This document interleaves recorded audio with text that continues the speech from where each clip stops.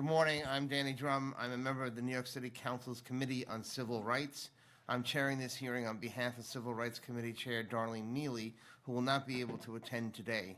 I'd like to start by introducing the other members of the council who have joined us, Councilmember Matthew Eugene and Councilmember Andy King. Thank you both for being here. Today, the Committee on Civil Rights will vote on two pieces of legislation. Introductory Bill number 804A would require covered entities to engage in a cooperative dialogue with persons who are or may be entitled to reasonable accommodations under the city's human rights law. Introductory Bill number 1012A would make improvements to clarify existing protections in the city human rights law and improve the human rights law's organizational structure. I hope that my fellow committee members will support this legislation today so we can vote on it at tomorrow's stated meeting. Thank you again for taking the time to vote on such an important piece of legislation. And with that, I'm going to ask our clerk. I'm sorry, we've also been joined by Councilmember Rafael Salamanca. I'm going to ask the clerk to call the vote.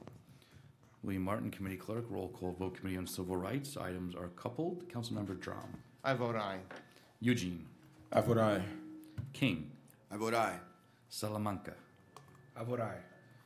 By a vote of 4 in the affirmative, 0 in the negative, and no abstentions, both items have been adopted by the committee.